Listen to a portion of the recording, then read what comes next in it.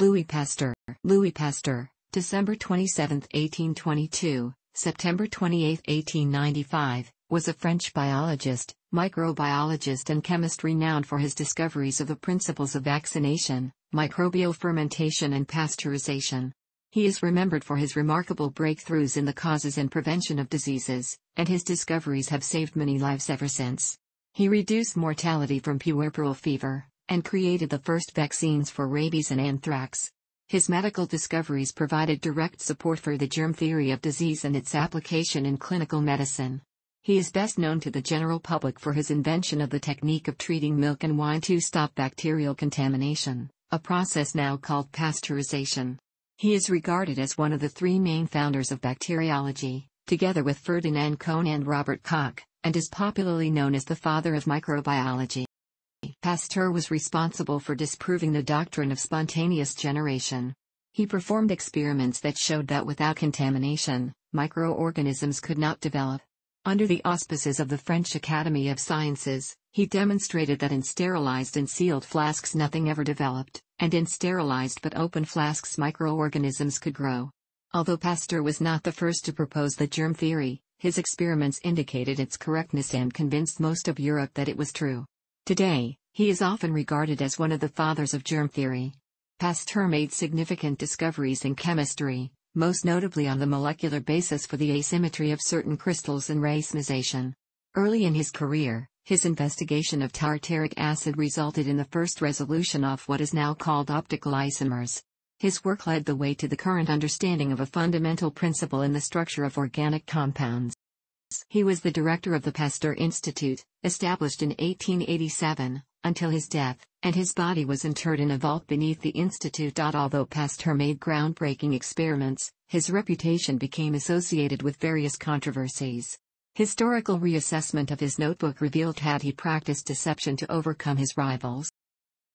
Louis Pasteur was born on December 27, 1822, in Dole, Jura, France, to a Catholic family of a poor tanner. He was the third child of Jean-Joseph Pasteur and Jean-Etienne Rocky.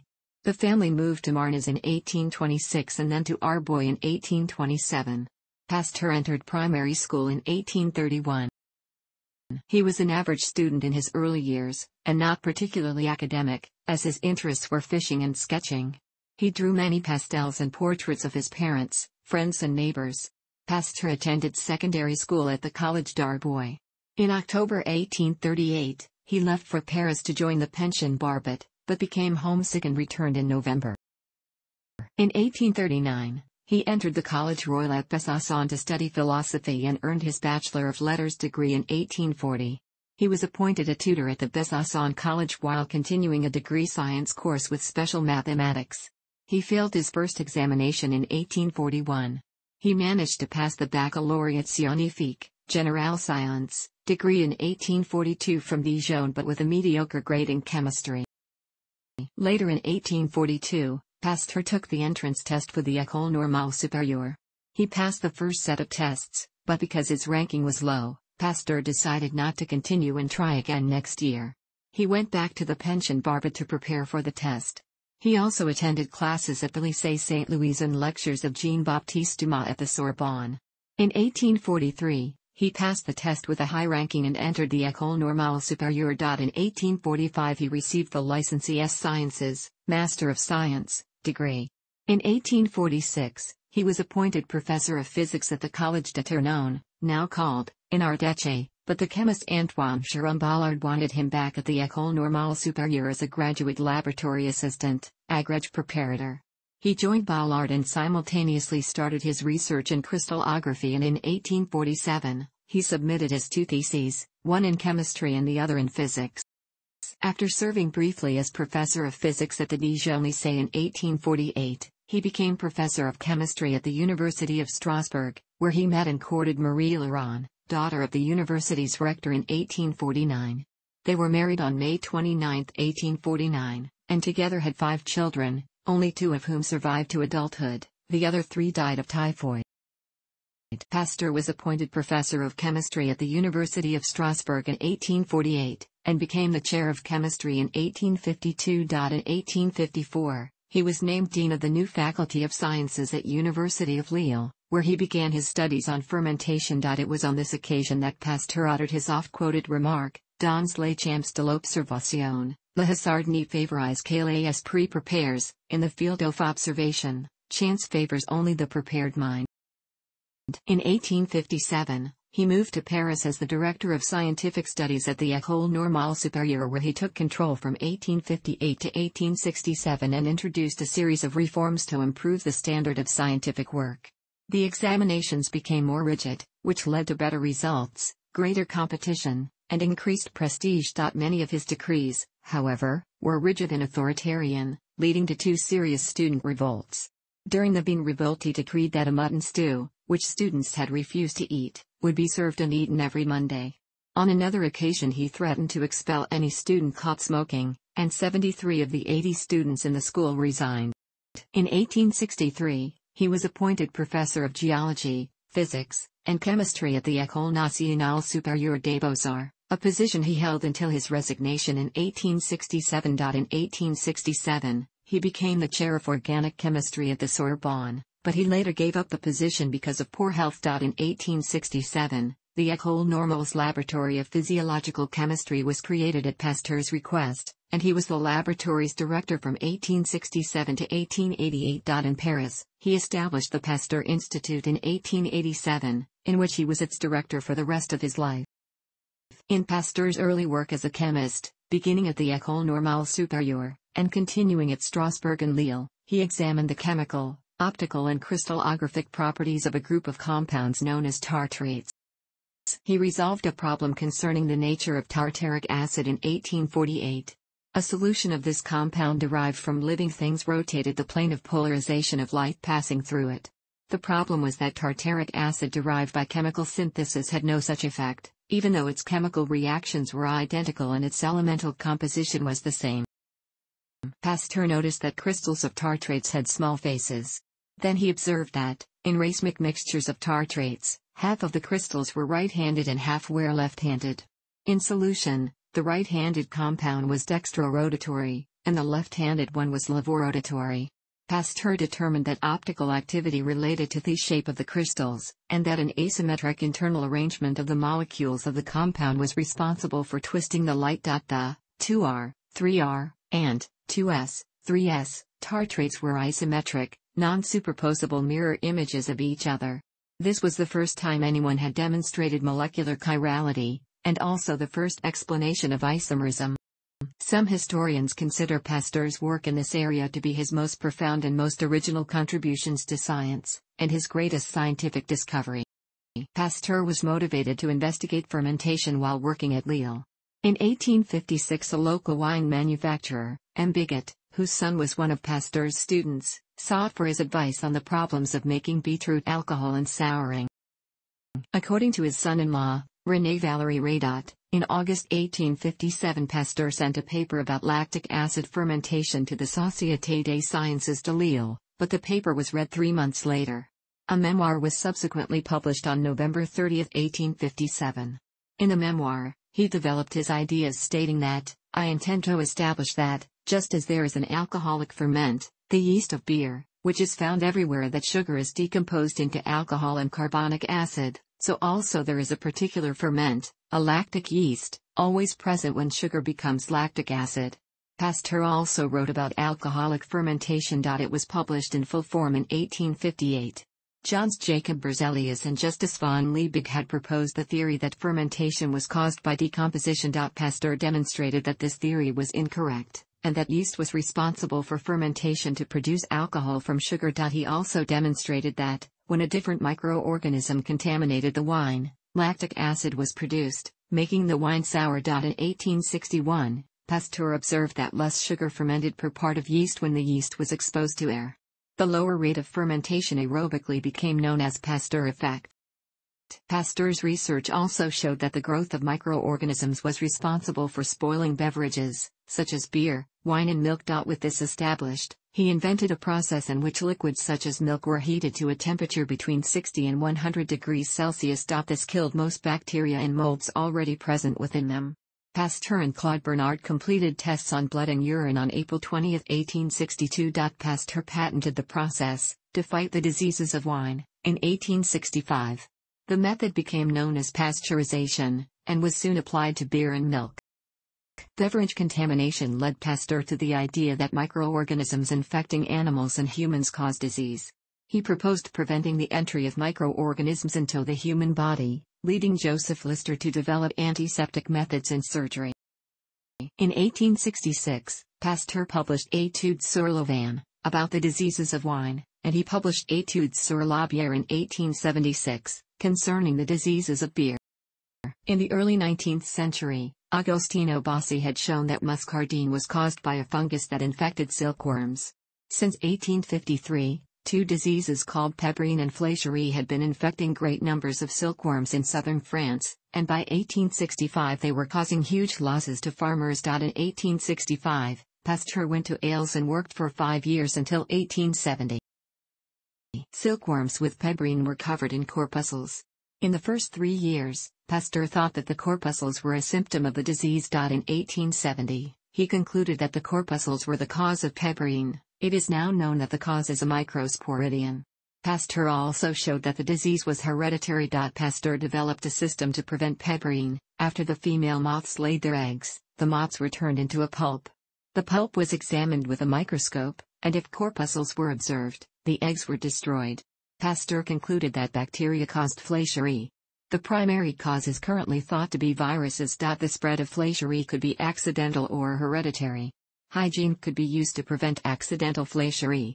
Moths whose digestive cavities did not contain the microorganisms causing flécherie were used to lay eggs, preventing hereditary flécherie.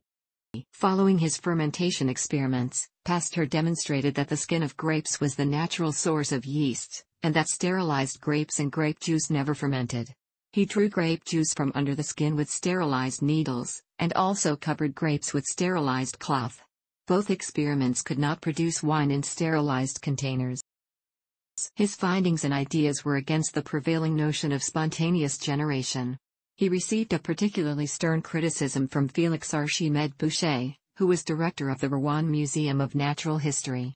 To settle the debate between the eminent scientists, the French Academy of Sciences offered the Alhambra Prize, carrying 2,500 francs to whoever could experimentally demonstrate for or against the doctrine. Boucher stated that air everywhere could cause spontaneous generation of living organisms in liquids. In the late 1850s, he performed experiments and claimed that they were evidence of spontaneous generation. Francesco Redi and Lazzaro Spallanzani had provided some evidence against spontaneous generation in the 17th and 18th centuries, respectively. Spallanzani's experiments in 1765 suggested that air contaminated broths with bacteria. In the 1860s, Pasteur repeated Spallanzani's experiments, but Boucher reported a different result using a different broth. Pasteur performed several experiments to disprove spontaneous generation. He placed boiled liquid in a flask and let hot air enter the flask. Then he closed the flask, and no organisms grew in it. In another experiment, when he opened flasks containing boiled liquid, dust entered the flasks, causing organisms to grow in some of them. The number of flasks in which organisms grew was lower at higher altitudes, showing that air at high altitudes contained less dust and fewer organisms. Pasteur also used swan neck flasks containing a fermentable liquid. Air was allowed to enter the flask via a long curving tube that made dust particles stick to it. Nothing grew in the broths unless the flasks were tilted, making the liquid touch the contaminated walls of the neck. This showed that the living organisms that grew in such broths came from outside, on dust, rather than spontaneously generating within the liquid or from the action of pure air. These were some of the most important experiments disproving the theory of spontaneous generation, for which Pasteur won the Alhambra Prize in 1862. He concluded that Pasteur's later work on diseases included work on chicken cholera. He received cultures from Jean-Joseph Henri Toussaint, and cultivated them in chicken broth. During this work, a culture of the responsible bacteria had spoiled and failed to induce the disease in some chickens he was infecting with the disease. Upon reusing these healthy chickens, Pasteur discovered he could not infect them, even with fresh bacteria. The weakened bacteria had caused the chickens to become immune to the disease, though they had caused only mild symptoms.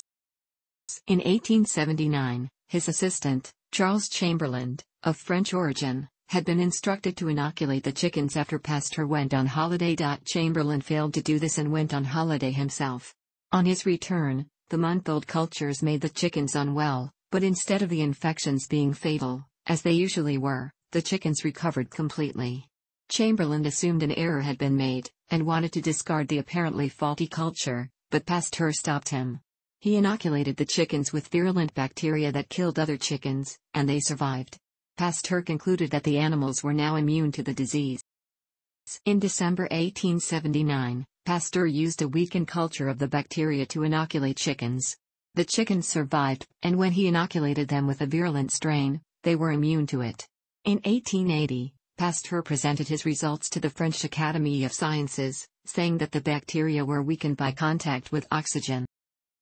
In the 1870s, he applied this immunization method to anthrax, which affected cattle, and aroused interest in combating other diseases. Pasteur cultivated bacteria from the blood of animals infected with anthrax.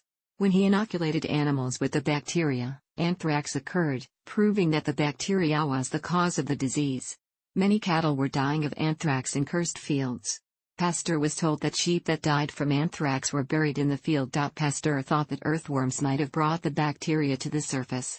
He found anthrax bacteria in earthworms' excrement, showing that he was correct. He told the farmers not to bury dead animals in the fields. In 1880, Pasteur's rival Jean-Joseph Henri Toussaint, a veterinary surgeon, used carbolic acid to kill anthrax bacilli and tested the vaccine on sheep. Pasteur thought that this type of kill vaccine should not work because he believed that attenuated bacteria used up nutrients that the bacteria needed to grow. He thought oxidizing bacteria made them less virulent. In early 1881, Pasteur discovered that growing anthrax bacilli at about 42 degrees Celsius made them unable to produce spores, and he described this method in a speech to the French Academy of Sciences on February 28. Later in 1881, veterinarian Hippolyte Rossignol proposed that the Société d'Agriculture de Melun organize an experiment to test Pasteur's vaccine. Pasteur agreed, and the experiment, conducted at Pouilly-le-Fort on sheep, goats and cows, was successful. Pasteur did not directly disclose how he prepared the vaccines used at Pouilly-le-Fort. His laboratory notebooks, now in the Bibliothèque Nationale in Paris, show that he actually used heat and potassium dichromate, similar to Toussaint's method. The notion of the weak form of a disease causing immunity to the virulent version was not new. This had been known for a long time for smallpox. Inoculation with smallpox, variolation, was known to result in a much less severe disease, and greatly reduced mortality, in comparison with the naturally acquired disease. Edward Jenner had also studied vaccination using cowpox, vaccinia, to give cross-immunity to smallpox in the late 1790s, and by the early 1800s vaccination had spread to most of Europe. The difference between smallpox vaccination and anthrax or chicken cholera vaccination was that the latter two disease organisms had been artificially weakened, so a naturally weak form of the disease organism did not need to be found.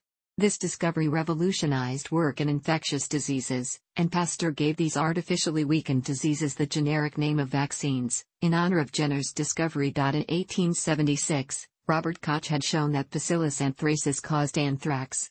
In his papers published between 1878 and 1880, Pasteur only mentioned Koch's work in a footnote. Koch met Pasteur at the 7th International Medical Congress in 1881.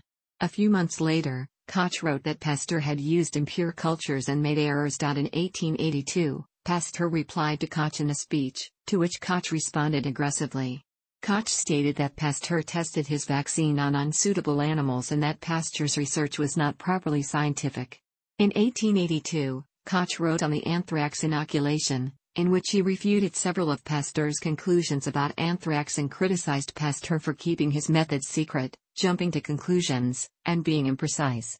In 1883, Pasteur wrote that he used cultures prepared in a similar way to his successful fermentation experiments and that Koch misinterpreted statistics and ignored Pasteur's work on silkworms. In 1882, Pasteur sent his assistant Louis Thuillier to southern France because of an epizootic of swine erysipelas. Thuillier identified the bacillus that caused the disease in March 1883. Pasteur and Thuillier increased the bacillus's virulence after passing it through pigeons. Then they passed the bacillus through rabbits, weakening it and obtaining a vaccine. Pasteur and Thuillier incorrectly described the bacterium as a figure-8 shape. Roux described the bacterium as stick-shaped in 1884. Pasteur produced the first vaccine for rabies by growing the virus in rabbits, and then weakening it by drying the affected nerve tissue. The rabies vaccine was initially created by Émile Roux, a French doctor and a colleague of Pasteur, who had produced a kill vaccine using this method. The vaccine had been tested in 50 dogs before its first human trial. This vaccine was used on 9-year-old Joseph Meister, on July 6, 1885, after the boy was badly mauled by a rabid dog. This was done at some personal risk for Pasteur, since he was not a licensed physician and could have faced prosecution for treating the boy. After consulting with physicians, he decided to go ahead with the treatment. Over 11 days, Meister received 13 inoculations, each inoculation using viruses that had been weakened for a shorter period of time. 3 months later he examined Meister and found that he was in good health. Pasteur was hailed as a hero and the legal matter was not pursued. Analysis of his laboratory notebooks shows that Pasteur had treated 2 people before his vaccination of Meister. One survived but may not actually have had rabies, and the other died of rabies. Pasteur began treatment of Jean-Baptiste Jubal on October 20, 1885, and the treatment was successful. Later in 1885, people, including 4 children from the United States, went to Pasteur's laboratory to be inoculated. In 1886, he treated 350 people, of which only 1 developed rabies. The treatment's success laid the foundations for the manufacture of many other vaccines. The first of the Pasteur Institutes was also built on the basis of this achievement. In the story of Saint-Michel, Axel mourned the rights of some risks Pasteur undertook in the rabies vaccine research because of his study in germs. Pasteur encouraged doctors to sanitize their hands and equipment before surgery. Prior to this, few doctors or their assistants practiced these procedures. A French national hero at age 55, in 1878 Pasteur discreetly told his family never to reveal his laboratory notebooks to anyone. His family obeyed, and all his documents were held and inherited in secrecy. Finally, in 1964 Pasteur's grandson and last surviving male descendant, Pasteur Vallée-Radot, donated the papers to the French National Library, Bibliothèque Nationale de France. Yet the papers were restricted for historical studies until the death of Vallée-Radot in 1971. The documents were given a catalogue number only in 1985. In 1995, the centennial of the death of Louis Pasteur, a historian of science Gerald Delgason published an analysis of Pasteur's private notebooks in his The Private Science of Louis Pasteur, and declared that Pasteur had given several misleading accounts and played deceptions in his most important discoveries. Max Perutz published a defense of Pasteur in the New York Review of Books. Based on further examinations of Pasteur's documents, French immunologist Patrice Debray concluded in his book Louis Pasteur, 1998, that in spite of his genius, Pasteur had some faults. A book review states that Debray sometimes finds him unfair, combative, arrogant, unattractive in attitude, inflexible and even dogmatic. Scientists before Pasteur had studied fermentation. In the 1830s, Charles Cagniard-Latour, Friedrich Traugott-Kutzing and Theodor Schwann used microscopes to study yeasts and concluded that yeasts were living organisms. In 1839, Justus von Liebig, Friedrich Wöhler and Jöns Jacob Berzelius stated that yeast was not an organism and was produced when air acted on plant juice. In 1855, Antoine Béchamp, professor of chemistry at the University of Montpellier, conducted experiments with sucrose solutions and concluded that water was the factor for fermentation. He changed his conclusion in 1858, stating that fermentation was directly related to the growth of molds, which required air for growth. He regarded himself as the first to show the role of microorganisms in fermentation. Pasteur started his experiments in 1857 and published his findings in 1858. April issue of Consrentis Chimie, Béchamp's paper appeared in January issue. Béchamp noted that Pasteur did not bring any novel idea or experiments. On the other hand, Béchamp was probably aware of Pasteur's 1857 preliminary works. With both scientists claiming priority on the discovery, a dispute, extending to several areas, lasted throughout their lives. However, Béchamp was on the losing side, as the BMJ obituary remarked. His name was associated with bygone controversies as to priority which it would be unprofitable to recall. Béchamp proposed the incorrect theory of microzymes. According to K.L. Manchester, anti-vivisectionists and proponents of alternative medicine promoted Béchamp and microzymes, unjustifiably claiming that Pasteur plagiarized Béchamp. Pasteur thought that succinic acid inverted sucrose. In 1860, Marcellin Berthelot isolated invertase and showed that succinic acid did not invert sucrose. Pasteur believed that fermentation was only due to living cells. Hans Boschner discovered that cymase catalyzed fermentation, showing that fermentation was catalyzed by enzymes within cells. Edward Buchner also discovered that fermentation could take place outside living cells. Pasteur publicly claimed his success in developing the anthrax vaccine in 1881. However, his admirer-turned-rival Toussaint was the one who developed the first vaccine. Toussaint isolated the bacteria that caused chicken cholera, later named Pasteurella in honor of Pasteur, in 1879 and gave samples to Pasteur, who used them for his own works. On July 12, 1880, Toussaint presented his successful result to the French Academy of Sciences, using an attenuated vaccine against anthrax in dogs and sheep. Pasteur, on grounds of jealousy, contested the discovery by publicly displaying his vaccination method at Villefort on May 5, 1881. Pasteur gave a misleading account of the preparation of the anthrax vaccine used in the experiment at Villefort. He used potassium dichromate to prepare the vaccine. The promotional experiment was a success and helped Pasteur sell his products, getting the benefits and glory. Pasteur experiments are often cited as against medical ethics, especially on his vaccination of Meister.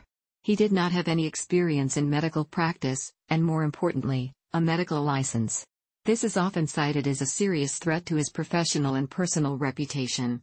His closest partner Émile Roux, who had medical qualifications, refused to participate in a clinical trial, likely because he considered it unjust. However, Pasteur executed vaccination of the boy under the close watch of practicing physicians Jacques-Joseph Grancher, head of the Paris Children's Hospital's pediatric clinic, and Alfred Vulpian, a member of the Commission Rabies. He was not allowed to hold the syringe, although the inoculations were entirely under his supervision. It was Grancher who was responsible for the injections, and he defended Pasteur before the French National Academy of Medicine in the issue. Pasteur has also been criticized for keeping secrecy of his procedure and not giving proper preclinical trials on animals. Pasteur stated that he kept his procedure secret in order to control its quality.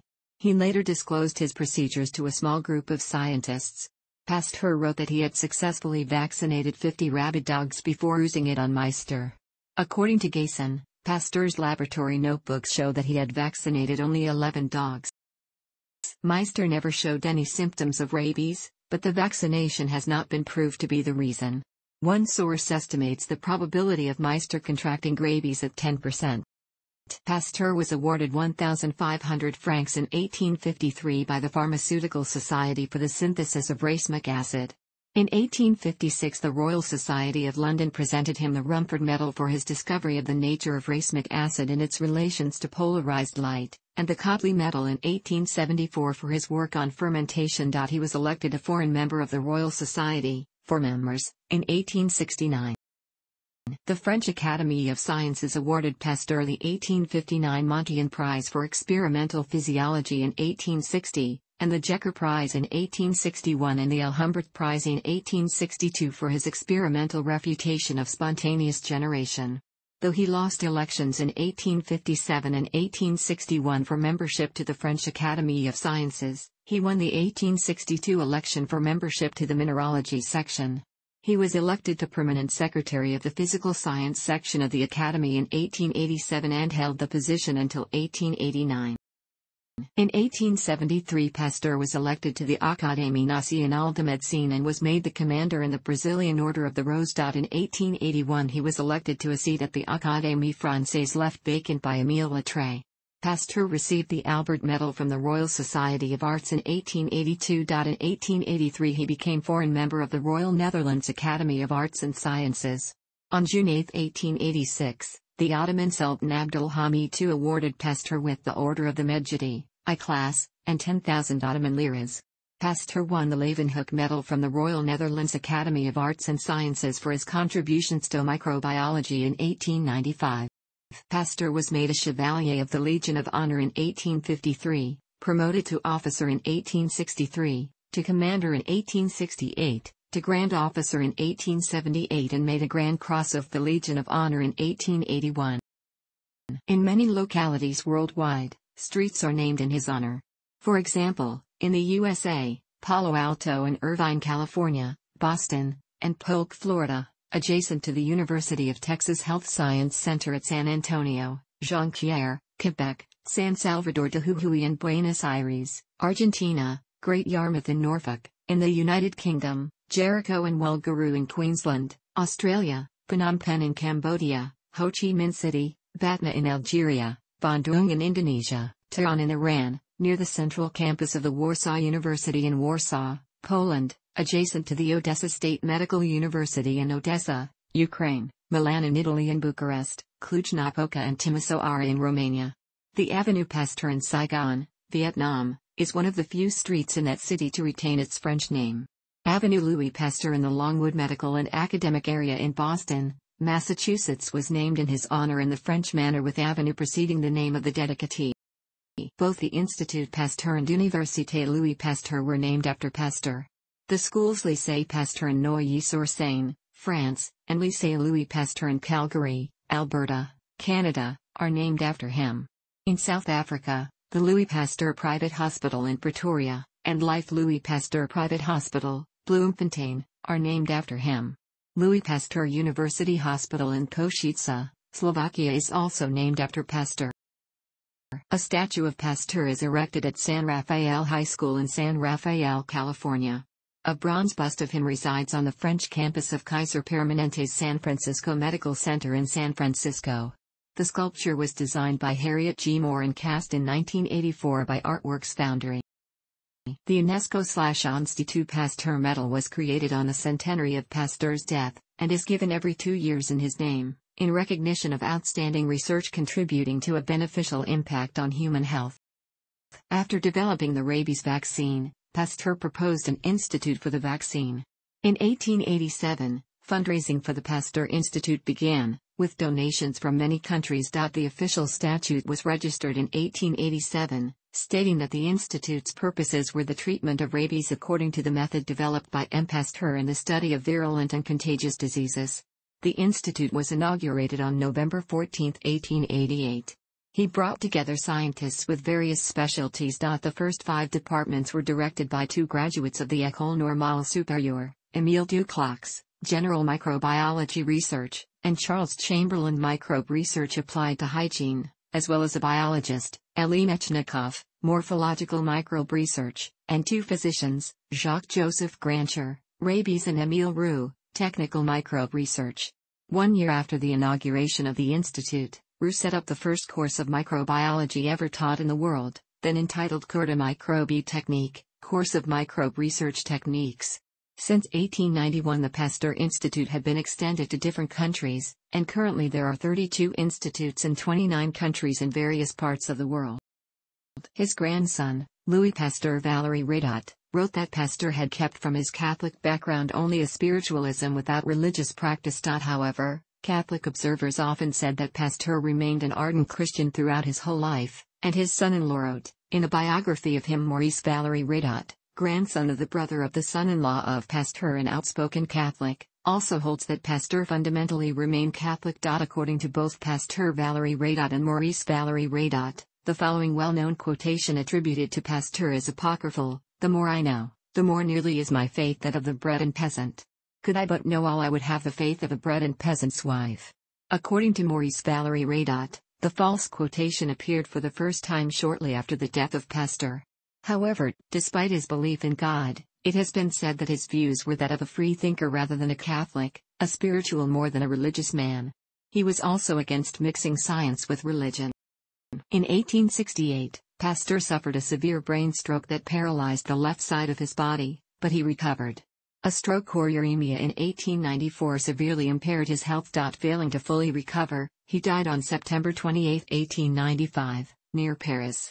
He was given a state funeral and was buried in the Cathedral of Notre Dame, but his remains were interred in the Pasteur Institute in Paris, in a vault covered in depictions of his accomplishments in Byzantine mosaics. Pasteur's principal published works are. Thanks for watching. Don't forget like the video and don't forget to subscribe.